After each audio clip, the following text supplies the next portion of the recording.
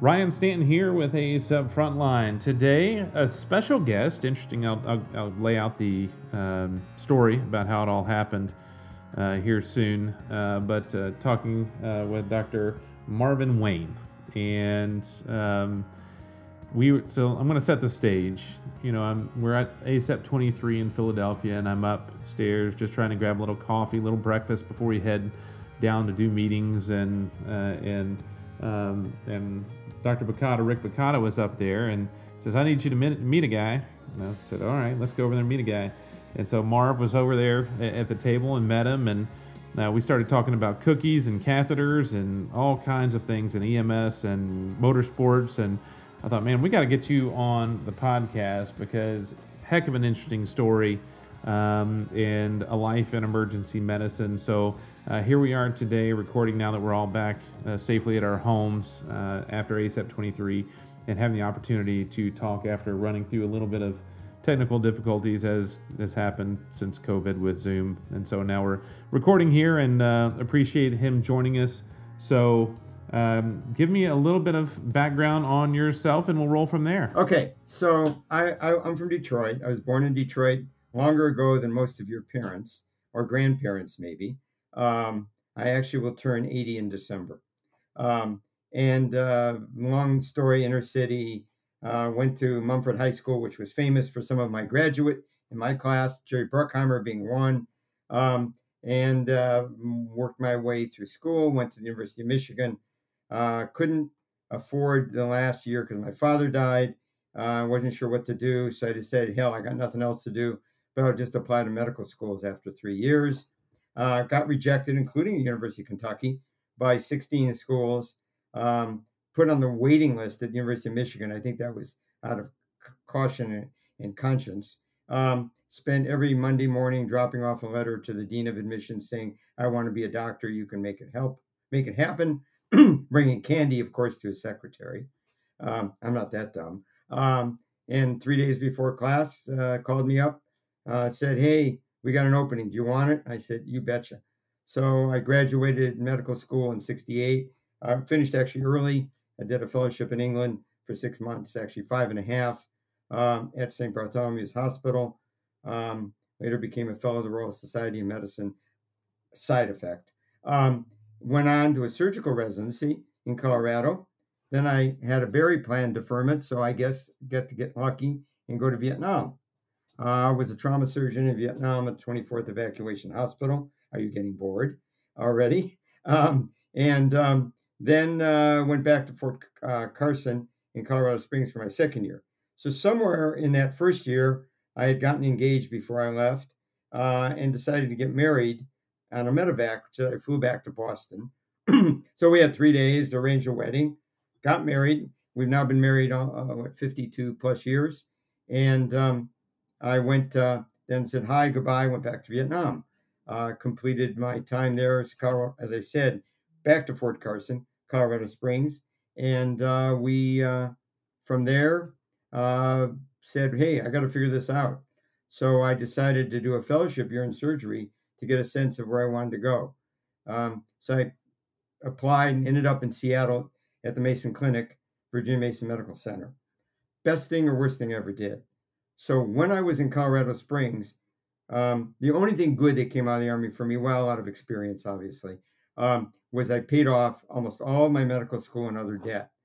And then I moonlighted in the EDs in Colorado Springs at the time, kind of got a taste of emergency medicine. Of course, obviously wartime is pure emergency medicine, along with a little bit of a few other chaos. And then said, oh, great, I'm in Seattle. Going to love this year. Couldn't make up my mind what the hell I wanted to do. So said, hey, I better think about this. Migrated up to a little city called Bellingham. We're 100 miles north of Seattle. About 35,000 when I got there, about another 40, 50 in the county. Now we're 250,000. You know what happens with growth. And so that little bit of 1 year will be 50 years in January.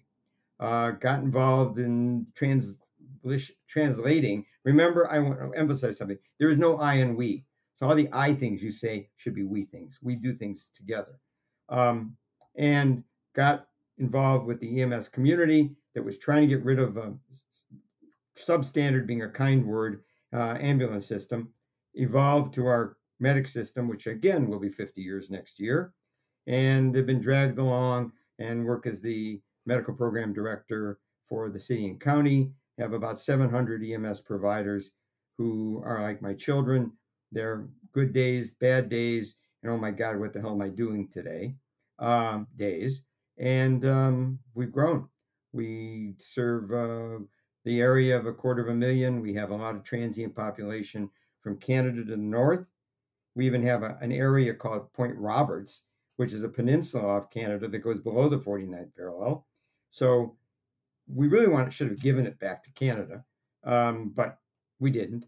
And now we have to try to go through Canada for care, or we fly, or we boat, or whatever. And we had to create a corridor through Ottawa and Washington, D.C., all the fun that goes on. We also have San Juan Islands.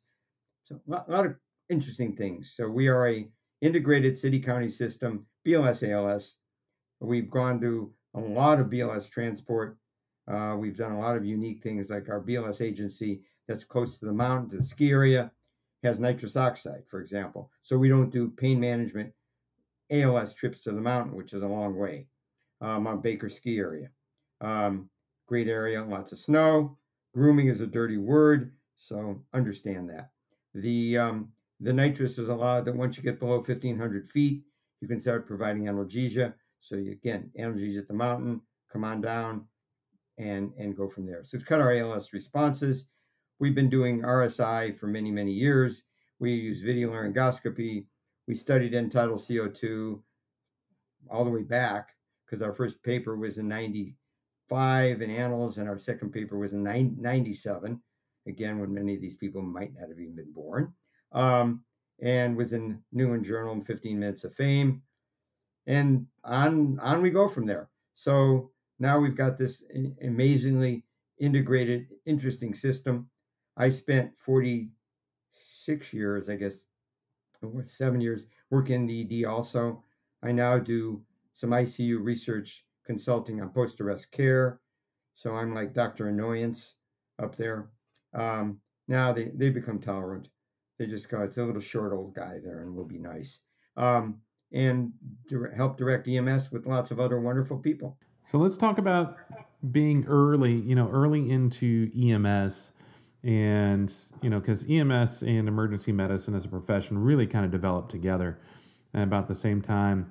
And you have a story that's very common for that era, where whatever the initial training you came from, in your case surgery, then heading over to Vietnam, and then transitioning to emergency medicine. Talk about those early days with that really kind of incubation of emergency medicine and EMS more to what we see today and the progression over the years that you've done it. Well, theoretically, the old saying was the people working in the ED were either surgeons with the shakes or cardiologists that lost their hearing, or somebody who couldn't get an honest job. And that was truly the concept. And so when I started working up here in Bellingham, we had 2 hospitals. So we had a hospital war that went along with it. And it was, one group would get fired this month, another group the next month. Stability only came later. And the concept, when I went around, traveling, whatever, they'd say, well, what do you do? I said, I'm an emergency physician. And they would go, what's that? An orderly? I don't know, that may have been not quite, but some people were that unkind.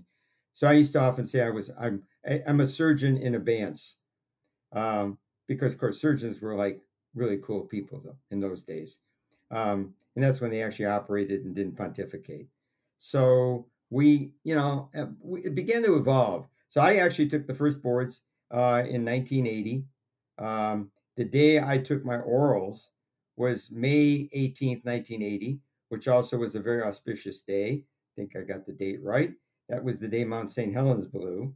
And I was in Chicago, and my compatriots here were calling me, whatever, in those days, carrier pigeon of what had happened.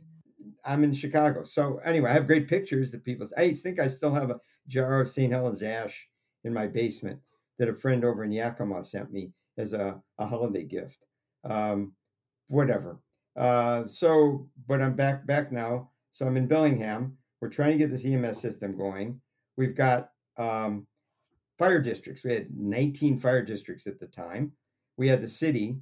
The first group, it was interesting. So we had this private ambulance service. So let's go back for a sec. We put together a group of local people who said, whoa, the ambulance system that we have now, called Crown Ambulance, and I think we're beyond statute of limitation for them to sue me. They were actually killing people. The taxi cab was the safest way to the hospital. So we put together a group of people to try to, again, arrange, understand, create. And then one day, Crown just called up and said, we're out of business. You're screwed. Thinking we'd come back, begging to them. But with forethought, Bellingham Fire had trained 10 of their firefighters as EMTs. And we took those 10 EMTs. We borrowed an ambulance. There used to be a Nike base to protect us from being attacked up north in Blaine, Washington, on the U.S.-Canadian border. And also we borrowed an ambulance from one of the rural communities that had one. And in 2 hours went into business. And subsequently now, we're doing 31,000 dispatches, and we see lots of sick people.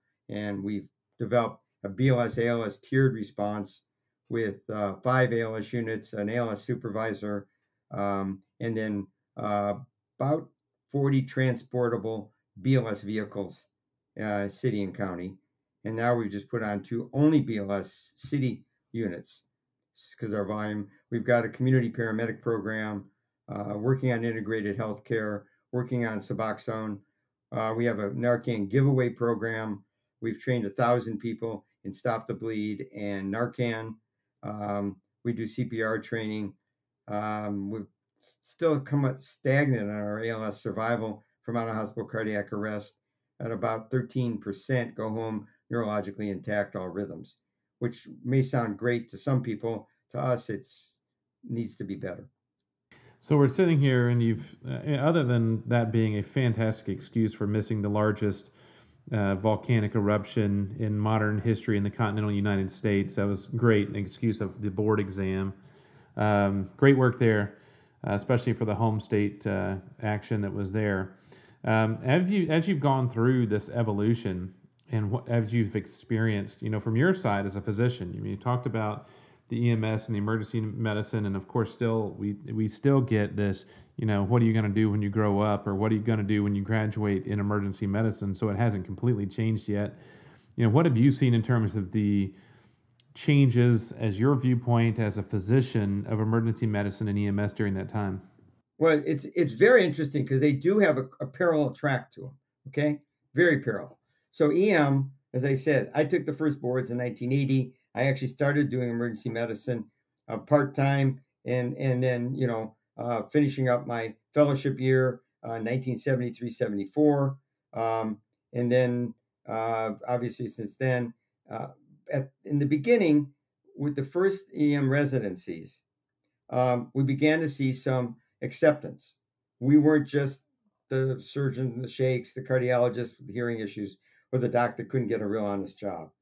We began to see residents coming out that were well trained, understood, and had the desire to treat patients. As that evolved over time, the residencies grew. I don't know what the current number is, but the number is large. And other than the fact that in the last year or two, we've had a decreased interest in those residencies, and we can talk why, because I think there's a very clear pathway to why. It's been a very popular specialty. So as that moved along, ambulance systems began also to move along. They went from the era of, again, the taxi cab, the mortuary. So they had the embalming fluid on one side, the IV fluid on the other, or Joe's favorite ambulance, as fire-based EMS began to get more involved. Now, as fire-based got more involved, the sheer number of participants with training got involved. So, for example, I said we have 700 EMS providers at the EMT and ALS level in this county. Many of them are part of all our fire departments, for the most part. All the participants are EMT level or higher, and then they have a lot of extra training we can talk about another time. The evolution of that somewhat parallel, because as the EM residencies turned out well-trained people, some of them came from systems that had, as they say, pretty good community training. Some of them didn't. And they were seeing, wow, they're bringing me in these patients and they're terribly uh, prepared to bring to me. They're not, their airways aren't being managed, or their bleeding isn't being stopped, or whatever. So those same residents, as they evolved out of their residencies, began to either go back to where they were or go elsewhere and say, hey, we got to do this better. So NEMSP, for example, is 40 years old next year. We started in 84, now in 2024. I actually was somewhat involved in that first group. Never quite made it to that meeting in Hilton Head because my plane got mechanically out and never got down with Ron Stewart, who was my idol and actually helped me in many ways. In fact, when he was in Los Angeles is where that key occurred. But back to the issue. So as people came out of training, a training program that said EM is real, and as we began to get our first board certifications, 1980 was the first board. As that occurred, and as those numbers began to grow, as the level of training began to grow, as the breadth of the training. So we moved from standard EM training to EM training with critical care, to EM training with focused care, ultrasound, now EMS. So we have EMS fellowships that have expanded. So we went from an infancy of, again, the surgeons with the shakes, the cardiologists couldn't hear, and those that couldn't find an honest job, to train people. That number began to grow. And that with that growth came specificity, better training, better procedural training, and better educational and knowledge training. So we evolved from, as you know, I used to say, from the club and the rock, and maybe then we got the wheel, and now the wheel got hooked to a cart, and now the cart had a driver, and now the back of the cart had a slab to put people on, and now the back of the cart not only had the slab to put people on, but people to take care of the people on the slab.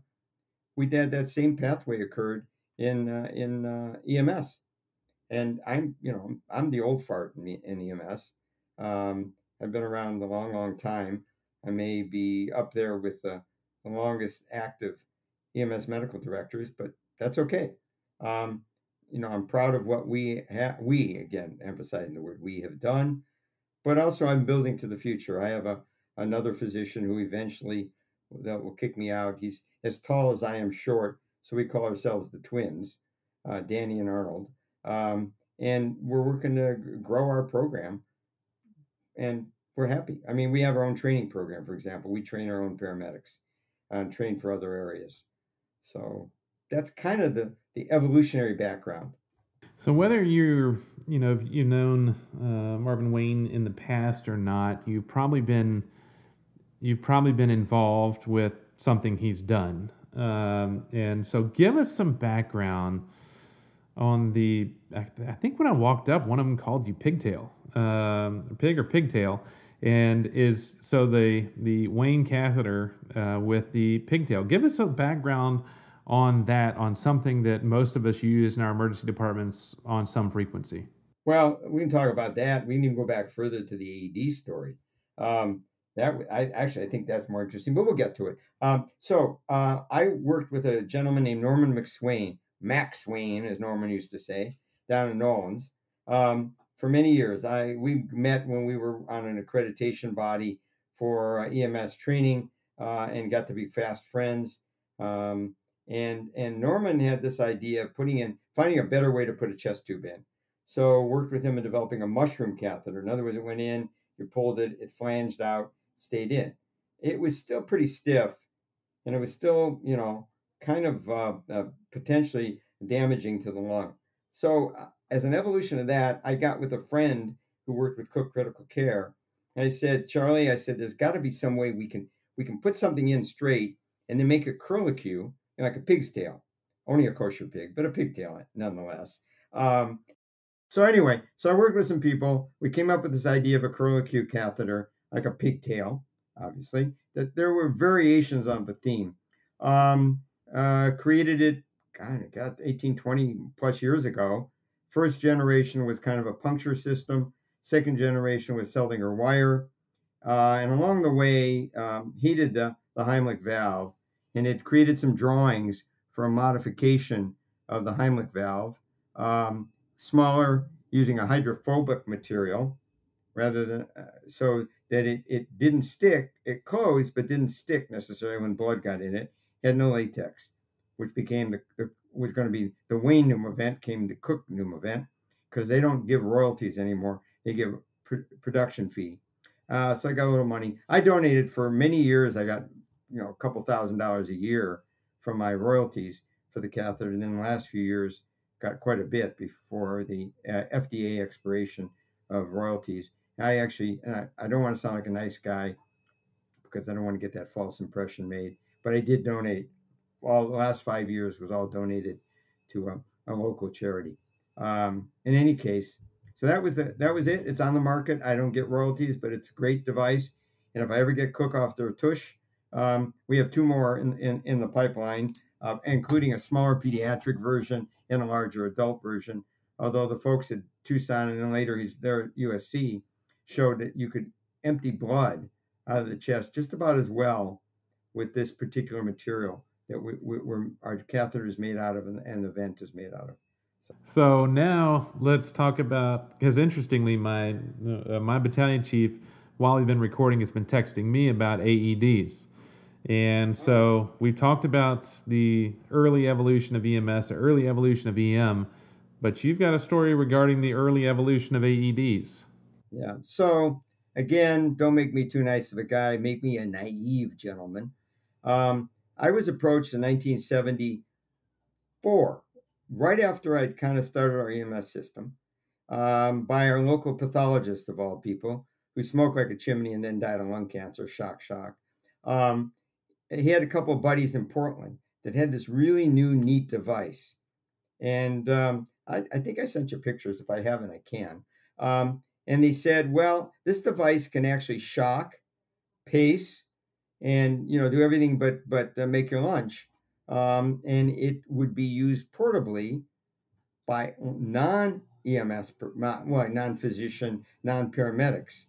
But they needed somebody to test it because they couldn't get anybody in Portland to be that, maybe euphemistically use the word stupid, to take it out on an EMS vehicle and do it. Now, we were just beginning our system. So the good news is there was no predicate here in the sense that I was taking away from anything, because we didn't have ALS. We just had BLS, and we were training the first ALS providers. So they brought this up to me from Portland. They came up. There was Arch Dyack, who was a surgeon, Stan Wilburn, a cardiologist, and Bob Ruhlman, an engineer.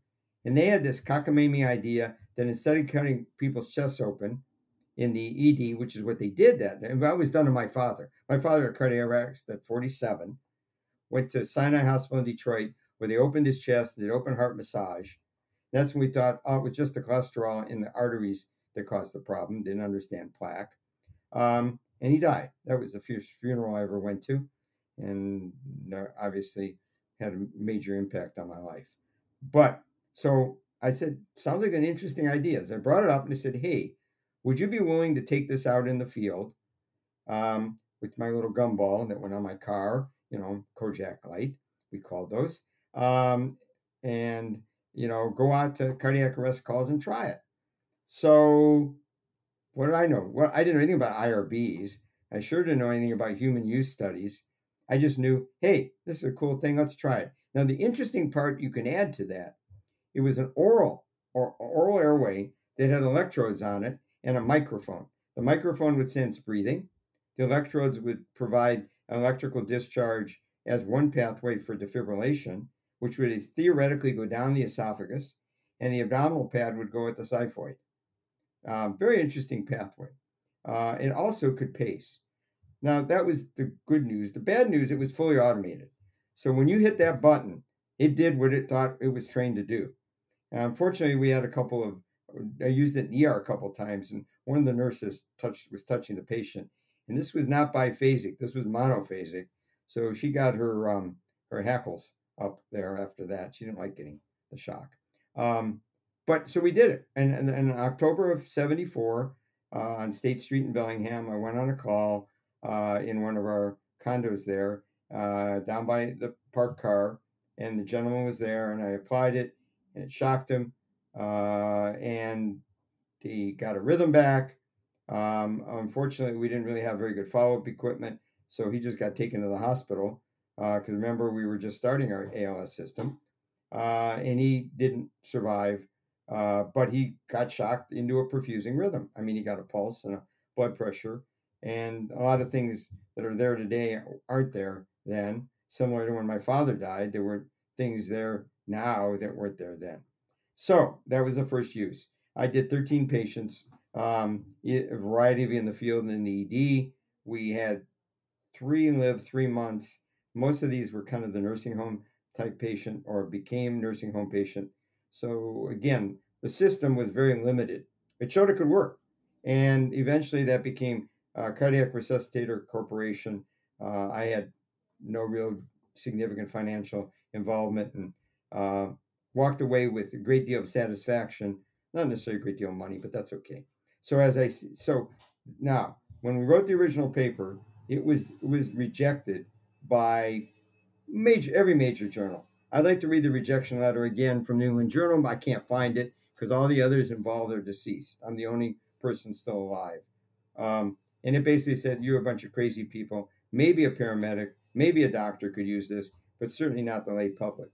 And one of our pronouncements, it would be like a fire extinguisher on the wall. Isn't that interesting? 10 years later, it finally came to production, other than the CRC's early versions that didn't sell very many. I think Laerdal was the first one that bought the rights, and obviously the rest is history. So every time I see a defibrillator hanging on the wall next to the fire extinguisher and now next to the blood stopper kits, I go, interesting. So that's the AED story, and I've got the original article. Oh, we did get published finally. I know every one of your listeners listen and read this journal, the Journal of Medical Electronics and Instrumentation, in 1979, and obviously that is something that we are proud of. Okay, all right. So AED story. Unfortunately, the people that did it, the 3 of them, are now deceased, and unfortunately, they never got the acknowledgement that they truly deserved, which is a shame. Because again, this was no I, this was a we that did this, and I was just stupid enough to get involved. AED story. I mean, that's amazing because you mention it now, and we've got legislation coming in Kentucky that's going to mandate at every, sporting venue for every high school and, any type of sporting events and training. And it really is around every corner. I still remember the first app about 8 to 10 years ago that you could crowdsource the locations of these things. And if you needed one, it would pop it up. And now it's just basically everywhere you see one. You're more surprised when you don't see one. So I agree. I think, no one knows that history. And actually the original AED was a device in France, but that was bedside. It was quite large, and it was in case there wasn't any nurses around, it would sense and shock the patients in their ICU, cardiac ICU, whatever it was called in those days. And that's 50 something, I think, the original device. We were the first portable device. And again, fire extinguisher next door, blood stopper next door.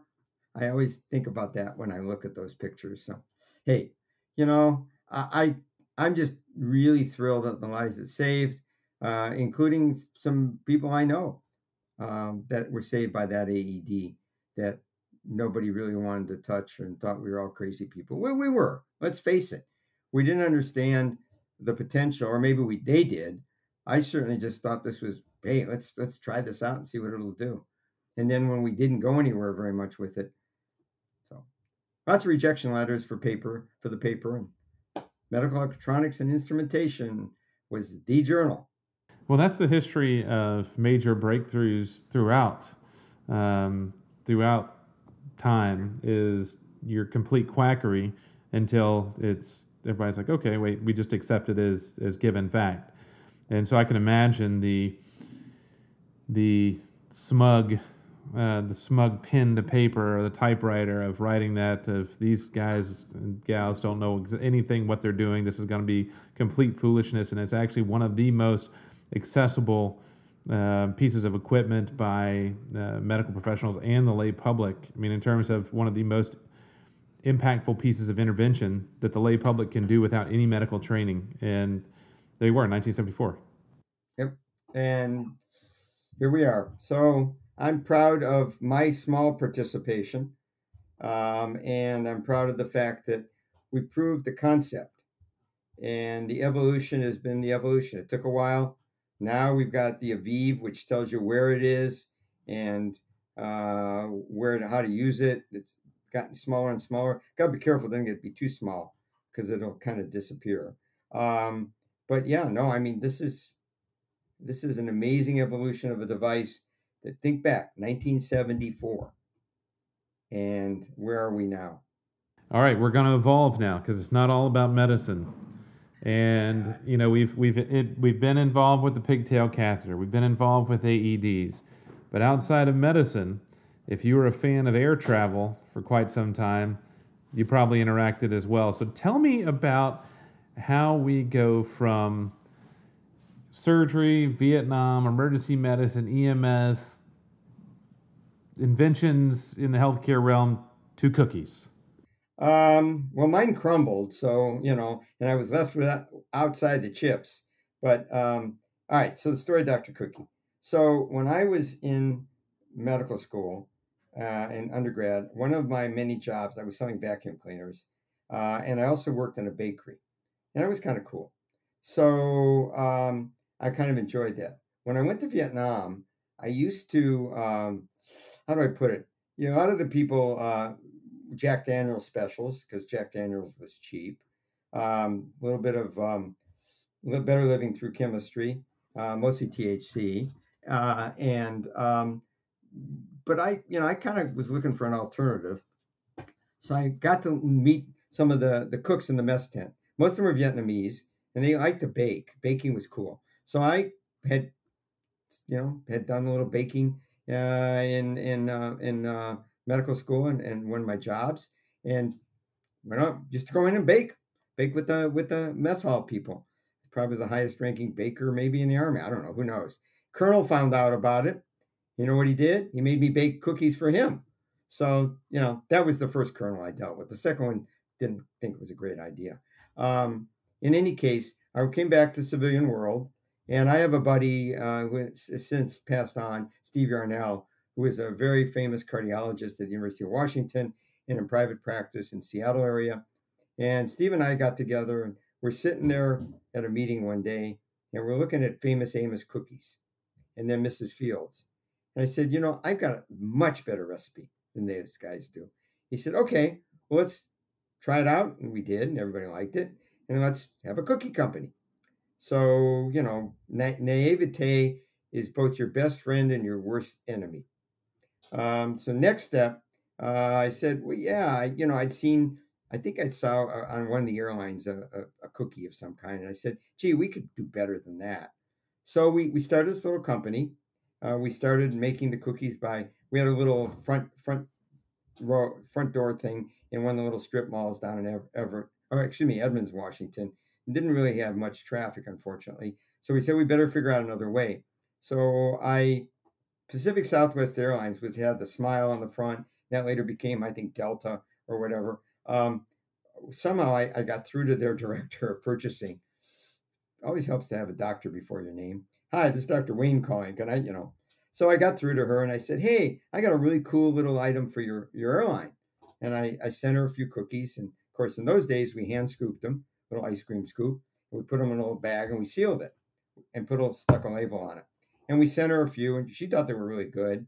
And so she said, well, why don't I order a few? The first order was 10,000. Now, we're working a little, storefront in Edmonds, Washington, and we're trying to crank out 10,000. Well, that was good because the next order was 20,000.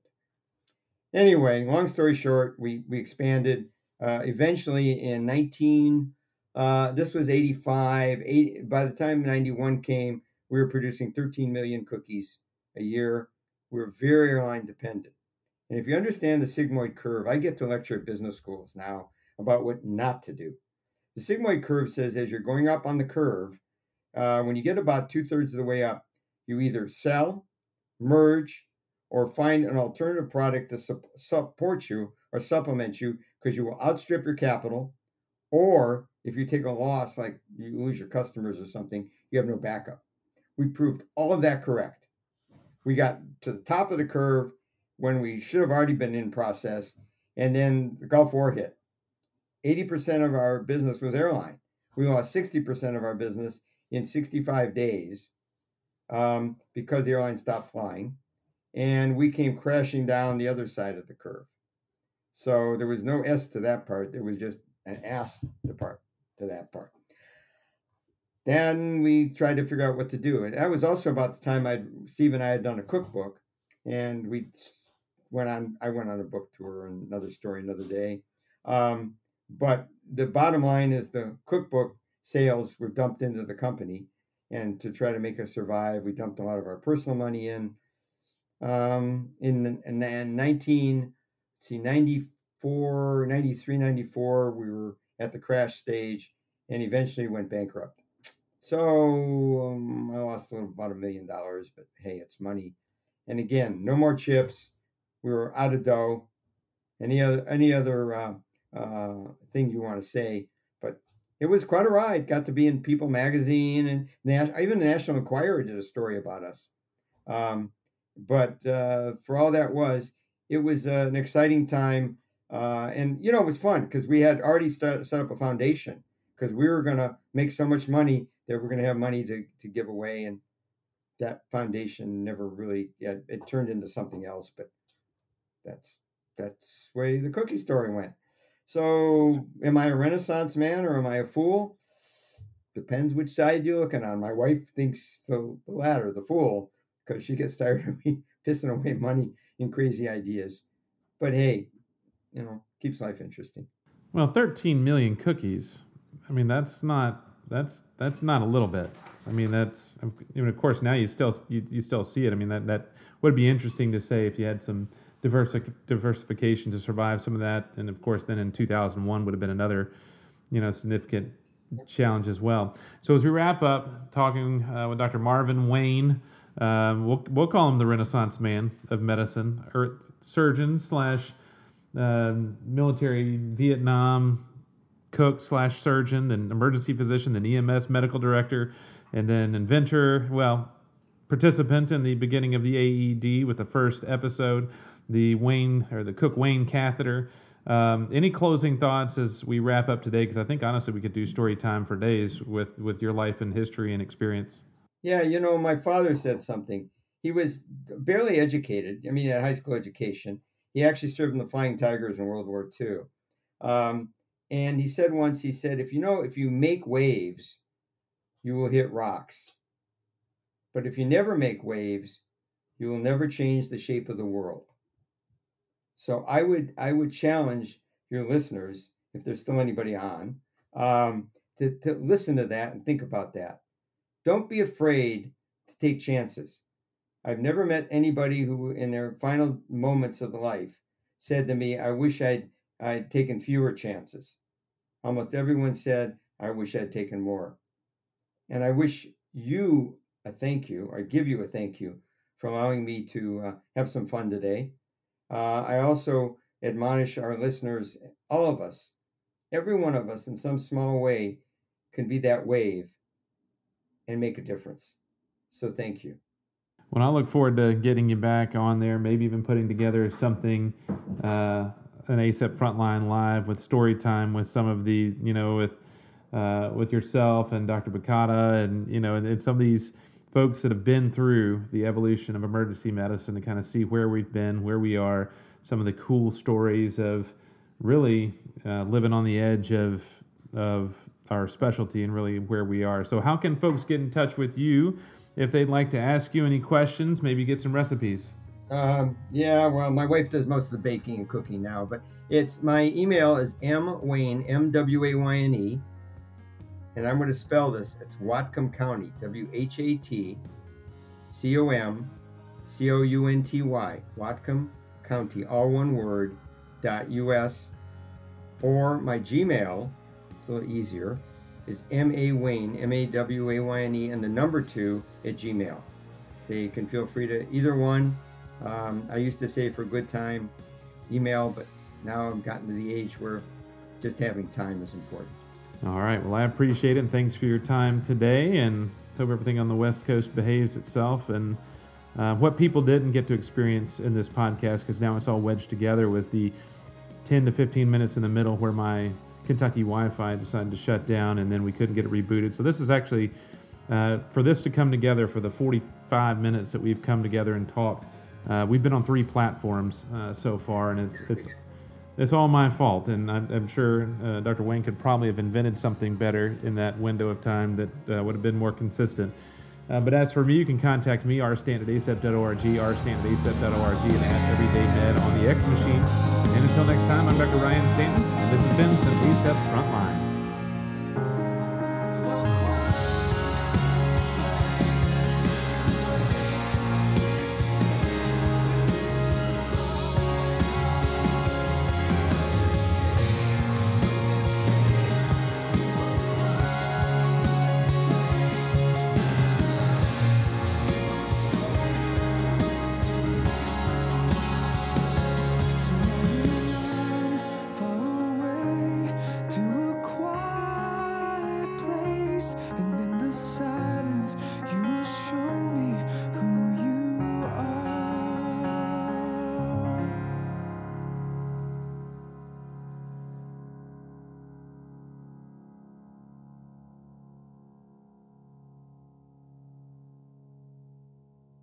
If you're not on the front lines, you're on the sidelines. Cue the music. Bow, bow, bow. Ding. Quiet place, all Yeah. alone. Da, da, da.